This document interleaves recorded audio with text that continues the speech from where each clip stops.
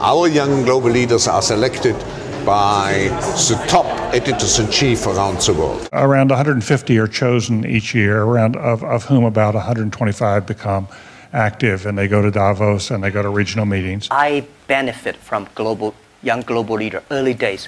When I listen to Bill Gates and Bill Clinton and George Soros, these guys, at that time we don't have that many people. A lot of big folks here knew each other already, and my hope was to meet them for the first time, and it's going pretty well. We can easily address taboos. We can tell politicians how things really are, which obviously once we're 10 years further and we're all running countries or huge companies or whatever, it might become slightly more difficult. There was an initiative launched called the Public Leadership Initiative by YGLs, and the aim was to try to capture the interest of young global leaders, no matter which sector that they are from, to potentially serve their countries. We've already had a number of people that have gone through that program who have then decided to run for office. My commitment will be to add value.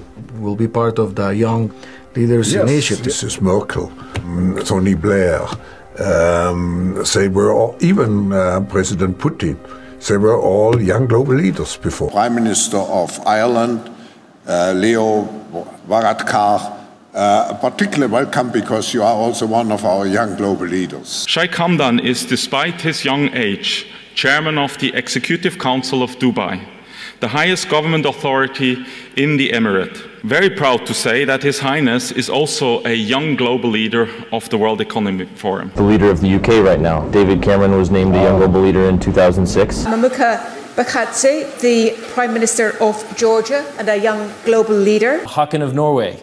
Håkon is the Crown Prince of Norway. He's also a member of our Young Global Leaders alumni community. President Calderon, you had been selected in 1997 as a global leader for tomorrow. You have already in 1993 been here for the first time as a global leader for tomorrow. And Klaus Schwab, I really have to congratulate you for your farsightedness. You picked out again the right individual. Monsieur De Croo, vous avez été Young Global Leader du Forum économique mondial. Vous avez récemment fait une visioconférence avec Klaus Schwab. I'd like to explore a little bit what it's like to be a new young global leader.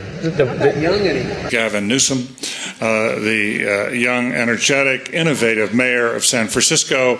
He is also among those who the young global leaders here at Davos this year. Božidar Jelic, the Deputy Prime Minister for European Integration and Minister of Science and Technology Development of Serbia, and a young global leader. She was named a young global leader by the World Economic Forum.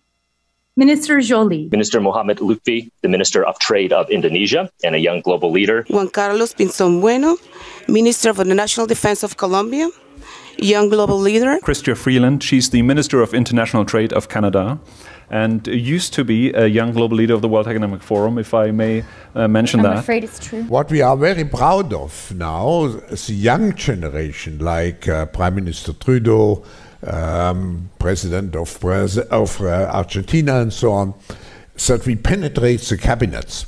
So yesterday I was at a reception for Prime Minister Trudeau, and I know that half of this cabinet, or even more half of this cabinet, are for our actually young global leaders of the World Economic Forum. That's true in Argentina as well.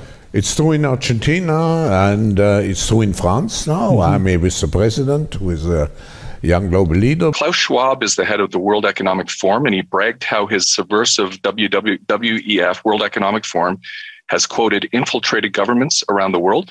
He said that his organization had penetrated more than half of Canada's cabinet. Could the member please name which cabinet ministers are on board with the WEF's agenda?